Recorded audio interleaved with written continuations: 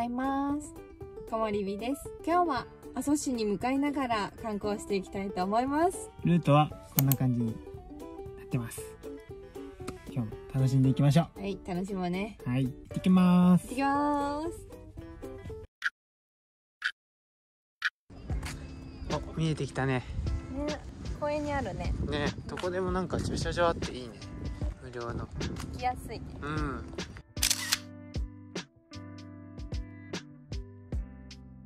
かっこいいな。ゾロっていう名前にした和田さんもすごい。見て、はるちこれ。鞘の表現性もすごくない？すごいね。かっこいいよね。かっこいいな。かっこいい。胸筋とか腹筋が。やばいな。ゴツゴツして。誰よりもって感じじゃない？ねえ、今まで見てきた中で一番ゴツゴツしてる。はるちと一緒で方向音痴だからね。すごい嬉しい。かっこいいね。かっこいい。一番やばいね。じゃあ次は波か。波の場所に行こう。行ってこいよ。よし、楽しみ。今日も結構あれだね。ワンピース像。そうだね。巡るかもしれない。いっぱい巡るね。ルート的に。阿蘇エリアにいっぱいいるもんね。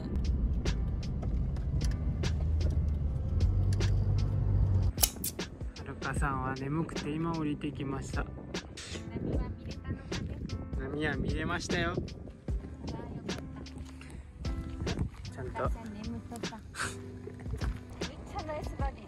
ねえ。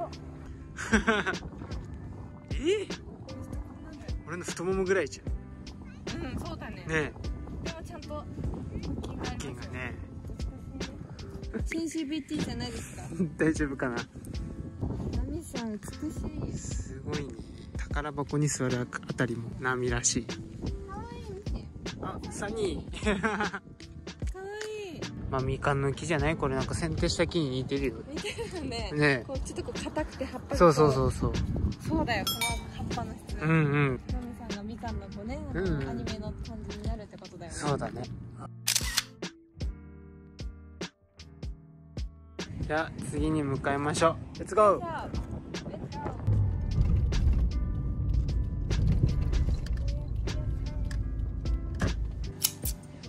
と思います。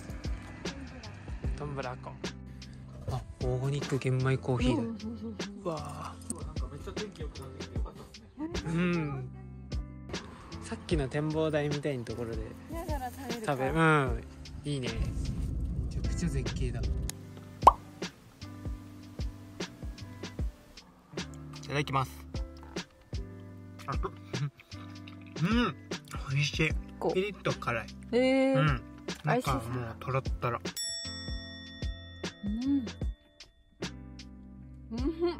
ピリ辛だけど普通に食べれる。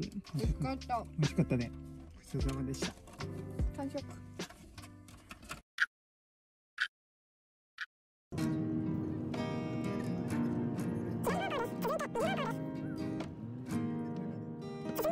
めちゃくちゃやば。そうが見たの初めて。これ割れ目ってこと？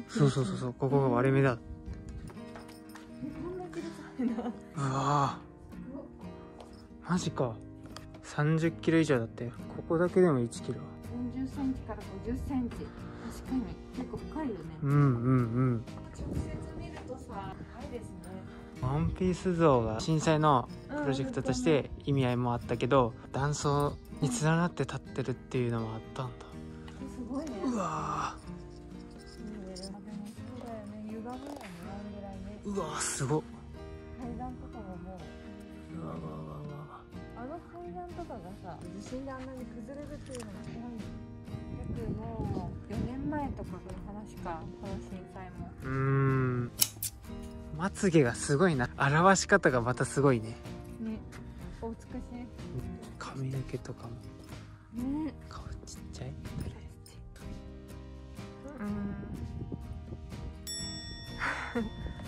い。わーお、セクシー。ギリギリを攻めてますね。ちゃんと手も下から入ってる。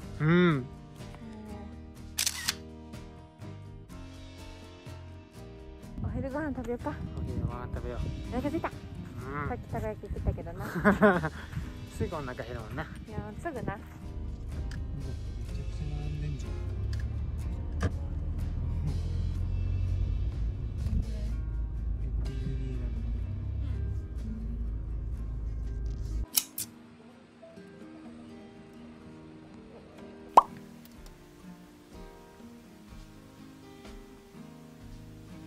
うまそう。じゃあいただきます。うまっ。これやばい。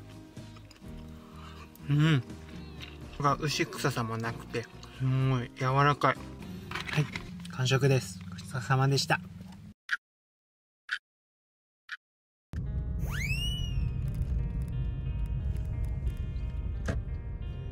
で今復興の目の工事だったんだよね。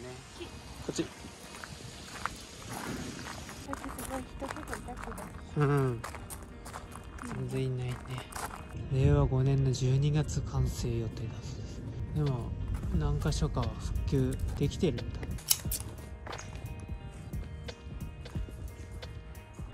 背伸び石と測ってください。意味合いは何なんだろうね。身長でも測って帰ろう。ダメです。背伸び石だからいいんじゃない。これが現実です。はいはい161、2こう変わらないね。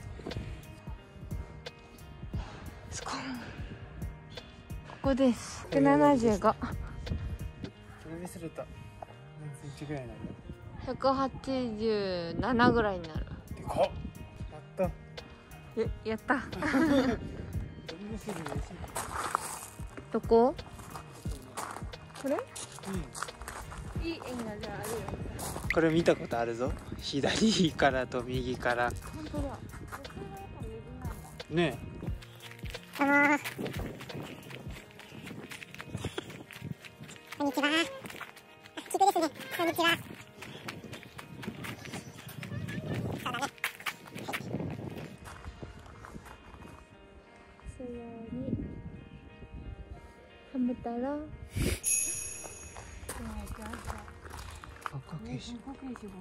おお。まず心に狙いがそう。うん。撫でること3のさらに狙いがそう。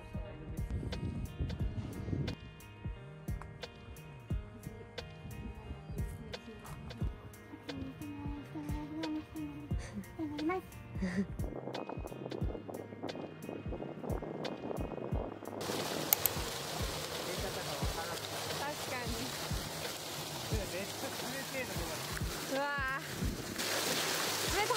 ほんと冷たい。湧き水ありがたいね。田んぼの水川から持ってきてないってめっちゃお米美味しいやつじゃないですか。これは家の庭に湧き水が湧いてる。すごっ、めっちゃいいじゃん。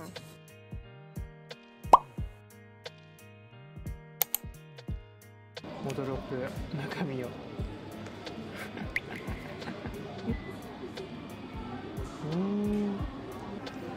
ぎっしり。おお。いただきます。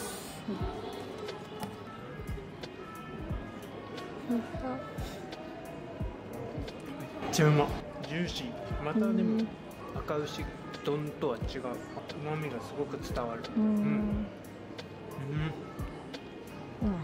半額で食えたのはありがたいね。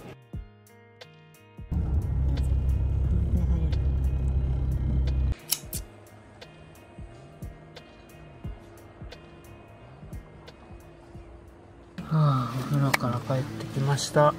帰ってきましたね。どうでしたお風呂は？いや、なんか300円で入ったのにさ、のクオリティはすごく良かったね。内風呂と露天風呂がめちゃめちゃ良かったの、ね、サウナもあった。サウナも良かった。綺麗だったよね。すごい、すごく良かったよね。よかった。アメニティもついてるから。確かにすごくいい温泉だったね。今回はね、JAF 割引があったから300円だけど、通常の値段が400円でもね、全然安いね。安い。足湯もあるしね。足湯もあったね。阿蘇に来てすごくね、初めての温泉だったけどいいね。一日はどうでした？今日はほとんどなんかワンピース巡りって感じだったかな。イメージ。そうだね。でもちょっとずつ制覇してきてるから。あとあれウソップとフランキーほぼワンピース巡りだね。たこ焼き食べて、あと赤牛か。